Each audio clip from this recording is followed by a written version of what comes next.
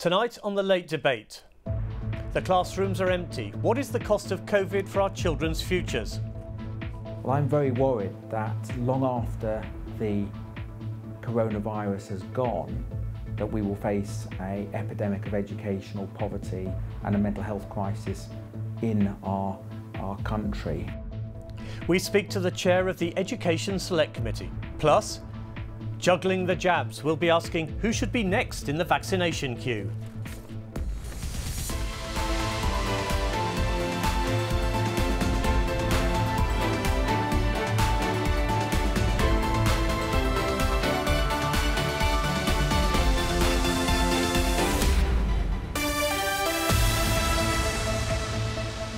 Good evening and welcome to The Late Debate. The government's mantra on schools is last to close, first to open, but we still don't know when pupils will be allowed back into the classroom. Robert Halfon, the MP for Harlow, is chair of Parliament's Education Select Committee. When I caught up with him earlier, we spoke first about the impact of school closures. Oh, it's huge. It has an impact on children's educational attainment, on their mental health, on their well-being, safeguarding hazards. It impacts on parents too. And we know that mental health problems amongst children have gone up enormously. The Royal Society of Paediatricians suggests that eating disorders alone have gone up by 400% since the first lockdown, and that's partly due to social isolation and the closure of schools. What damage will it do in the long term? Well, I'm very worried that long after the coronavirus has gone, that we will face an epidemic of educational poverty and a mental health crisis in our country. The Department for Education officials themselves have suggested that the attainment level between disadvantaged pupils and their better off peers might be as much as 75% by the time schools are fully open again and education is working as normal. And even without the coronavirus, disadvantaged pupils are 18 months behind the better off pupils by the time they get to GCSE. So this is going to cause significant problems and take a long time to fix. There's been a lot of focus on teenagers doing exams, but of course 6-year-olds who are losing a year of schooling now won't be out of the school system until they're 18. Even then they could still be suffering from this. Well, this is the problem. It's having an impact not just on those pupils doing exam years, but all the way through the school and education, college and university system.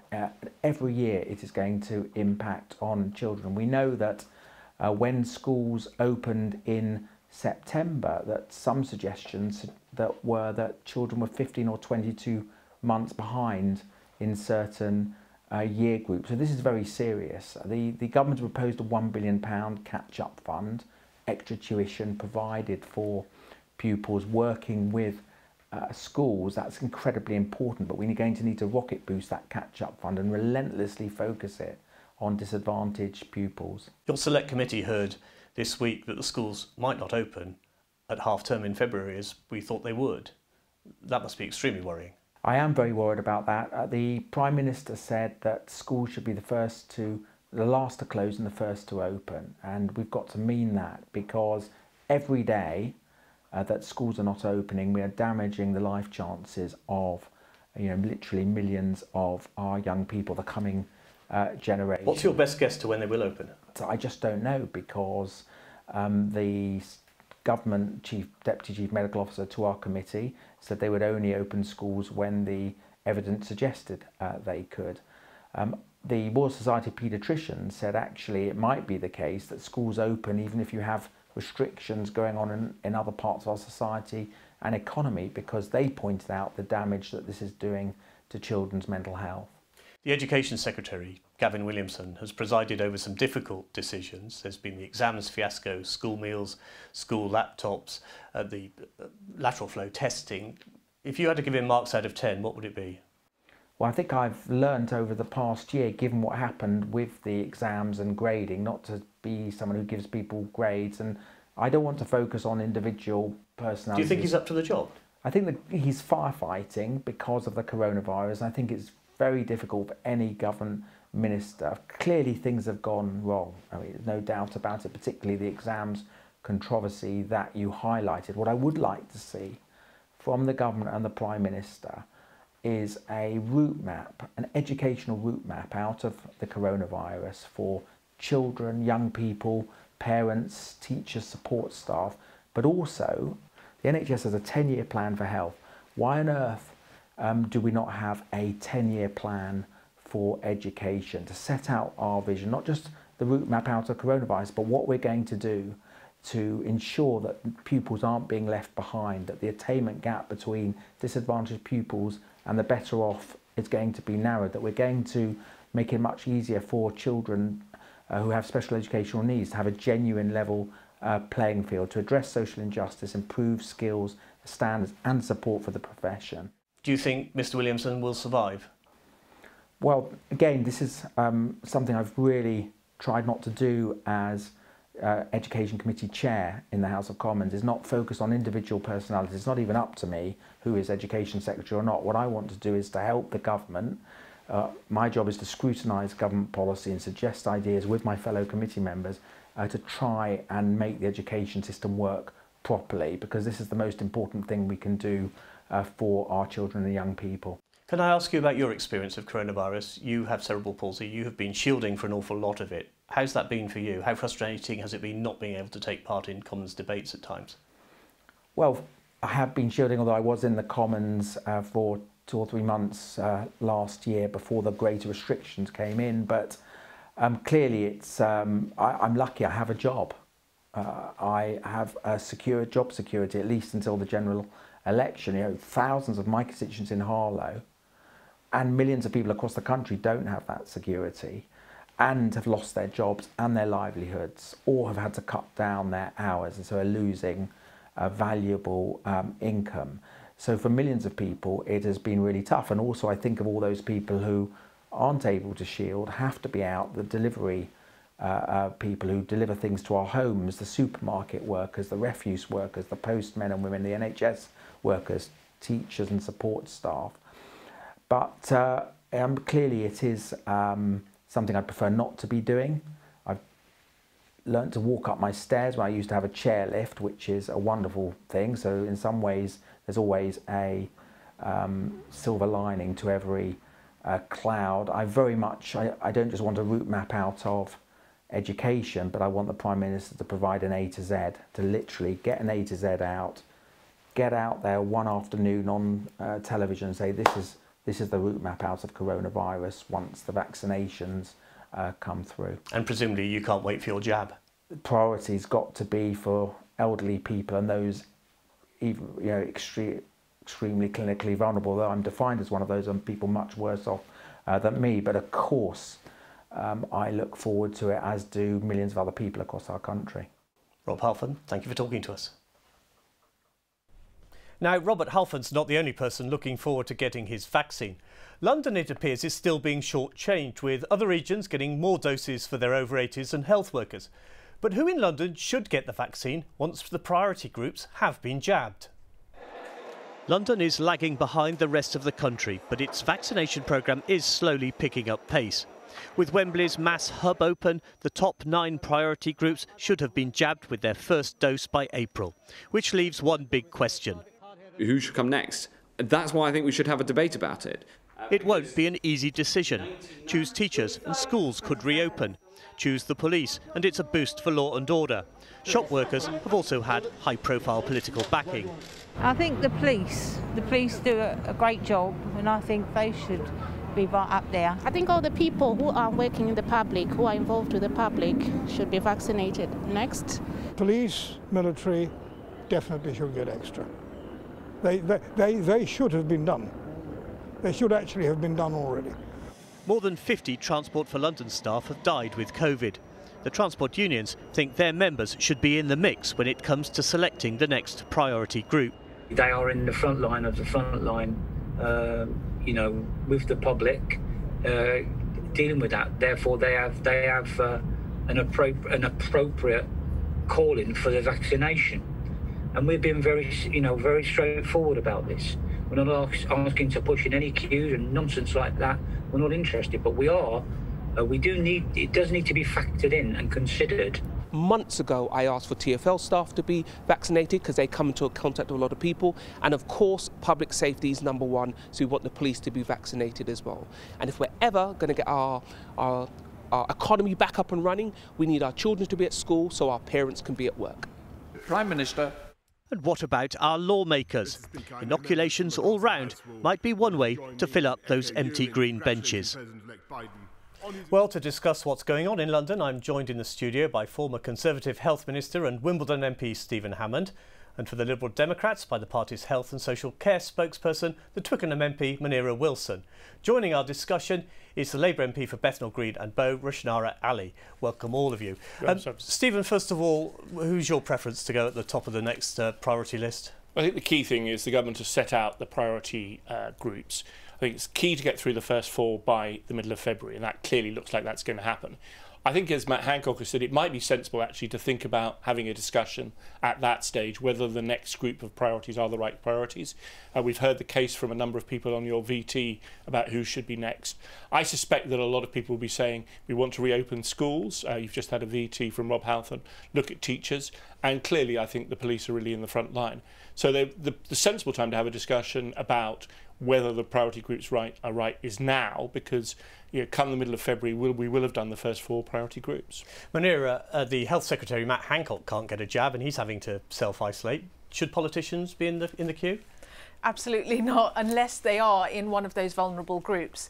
I don't see why I, as a 42-year-old fit and healthy person, should be anywhere close to top of the queue.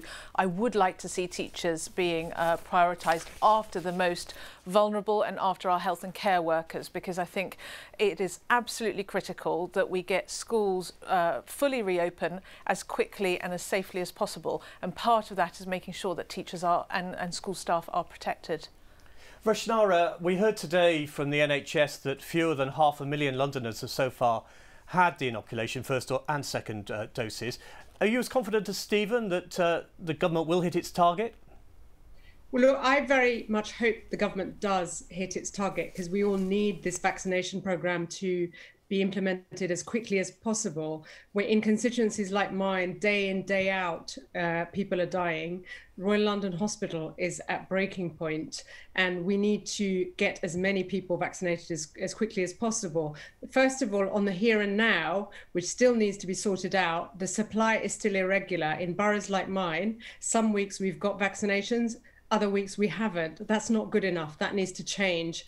The second thing is that there are a lot of people who haven't received the vaccinations, who are very vulnerable, and the take-up among some groups are much lower. We're doing really well with white men and women, but BAME groups, the take-up is much lower. We need better data. And in terms of the point made about who should come next, the priority groups after that, we've got to make sure, as others have said, that we get the key workers who are most exposed to catching this virus, we get to them first, and that our economy and our society is opened up as quickly as possible so that the economy doesn't contract the way it has done in the last 3 lockdowns.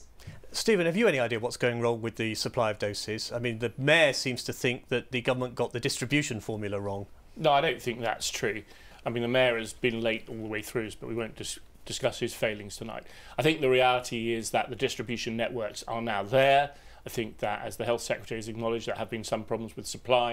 You've seen something from Pfizer today, but might mean there might be a little bit more shortage over the next few weeks. But none that what I am that's hearing, quite worrying, isn't it? Any shortage. Of course it's worrying. Actually, what they're doing is slightly reordering their manufacturing, as I understand it, to deliver more in the future. The key thing, I mean, I spoke, as I'm sure Munira and Rushanara have done, with local people, the local CCG today to check, and the numbers rolling through now are rolling through on quite an impressive basis. We heard this morning on a London call that we expect to have all the care home staff vaccinated by Sunday, and I hear that NHS staff are being vaccinated. Locally, one of my hospitals is now doing that 7 days a week for the NHS staff.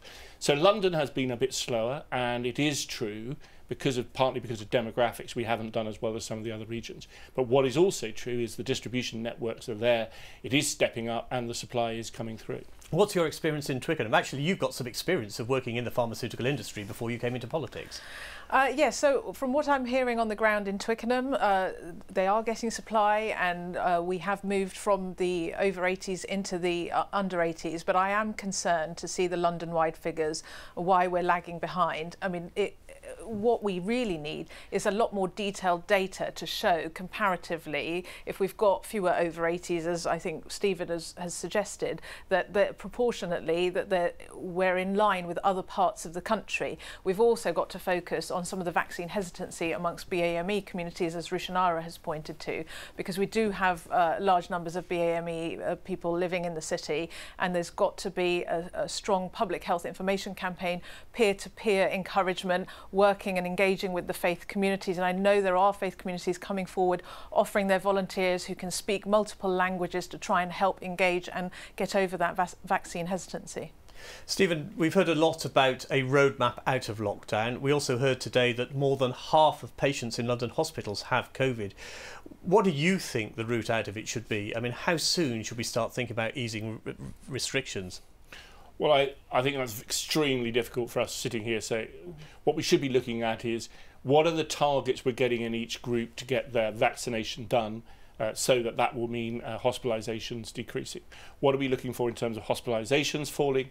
What are we looking at in terms of transmission rates falling? When is it safe to say, from evidence from the first lockdown and internationally, if transmission rates are at a certain level, it's safer to do some of those things? But you must be worried about the economy. Well, of course I'm worried about the economy, but equally the two things between having a healthy population and an economy open are not divorced. They're not mutually exclusive. The key, I think, here is to make sure that next time round, as we come out of the lockdown, that actually we see it on a long-term and sustainable basis. We don't want to keep allowing the virus to be suppressed by doing the actions we've done and getting it down, and then allowing it to go up again. And the key thing now is to make sure that when we come out of this lockdown, that vaccinations are being throughout the whole population as fast as possible, and that we can reopen on a stage basis, on a sustainable basis as well. Rushanara, in your constituency, of course, is Brick Lane famous for its restaurants. I mean, there must be an awful lot of anguish there among the businesses about what's going on.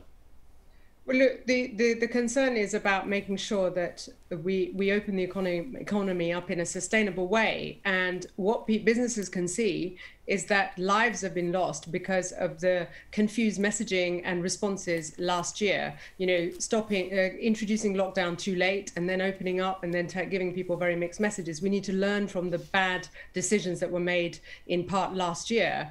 But one thing I would just say is, so people want the economy opened up in a safe, sustainable, careful way while lives are protected, because my constituency has been hit very hard by death rates in the first wave, and as I say, day in, day out, we're dealing with deaths, and in the last 24 hours my caseload has involved a number of deaths and supporting families. So one thing I would say about what we do once we get those who are most at risk vaccinated is that Matt Hancock's called for a debate. That's important, but it's very important that the evidence is followed and that the government doesn't politicize who gets vaccinated in the next wave, so that the people who need it, the people we depend on, who are most at risk, are protected first. And that's very important, because I think a great deal of trust has broken down over the last year. The response of the National Health Service has been phenomenal, and the vaccination programme,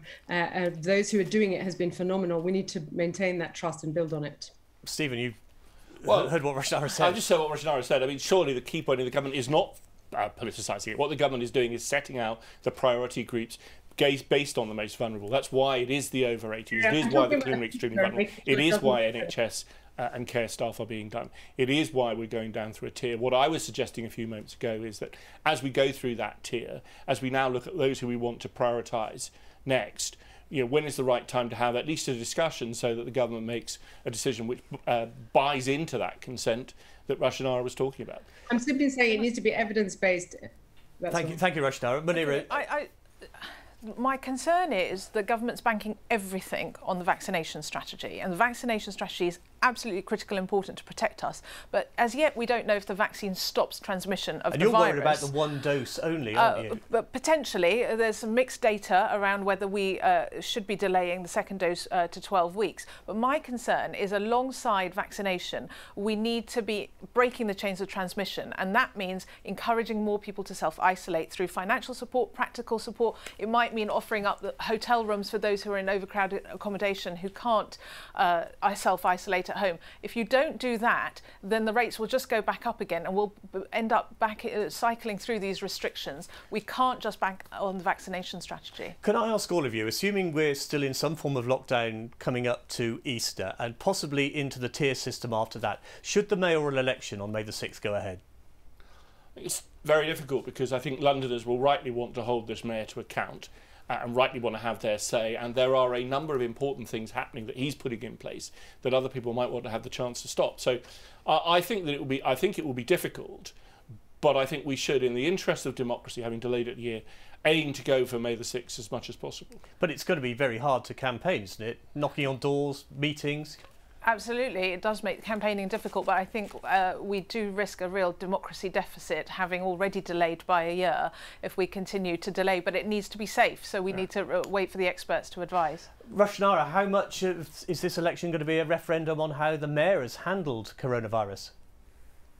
Well, look, I think, first of all, on the elections, I think unless we reform the way we vote and to ensure it's COVID safe, it's going to be a challenge. And the government needs to look at how elections be conducted virtually or through electronic voting. It's a long-term debate, but it needs to come of age.